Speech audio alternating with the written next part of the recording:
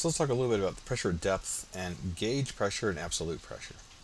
So in an equation, we're talking about the pressure at the bottom of say, a pool is equal to the sum of all the pressures above it. And that's the atmospheric pressure, which we call P naught, and then the pressure due to the water down to the bottom of the pool, so rho GH. P is the absolute pressure measured in pascals. Absolute as in compared to a vacuum. Now, there's something else called the gauge pressure, and the gauge pressure is relative to inside to outside. So for example, on a portable tank of air, that's something you might use to fill up a ball or fill up a bike tire or any kind of compressor. You fill it up with air at a high pressure and then the air comes out of it. But when the air stops coming out of it, the gauge will actually read 0. That doesn't mean there isn't any pressure inside the tank. What that means is that the pressure outside at the end of the hose is the same as the pressure inside the tank.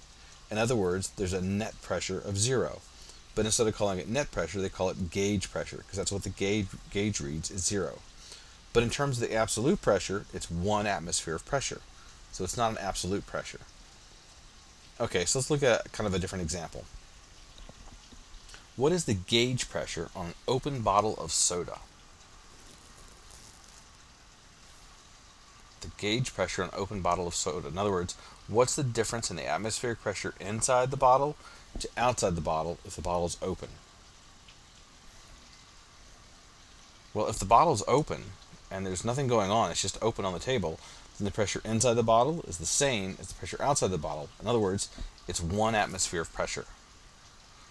So the gauge pressure is 0. That doesn't mean there's a vacuum inside of it. It just means the comparison of the pressure outside the bottle to inside the bottle, it's 0, and that's the gauge pressure. So in our formula, P equals P naught plus rho GH, the gauge pressure is the difference in P and P naught. In other words, it's also equal to rho GH. That's also the gauge pressure in a problem like this. Now, when doing any kind of problem solving, anytime part of your container is open to the atmosphere, the pressure is 1 atmosphere.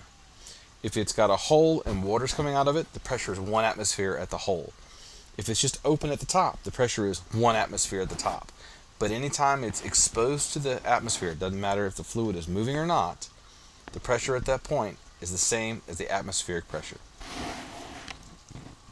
That's going to be really handy when doing some problem solving.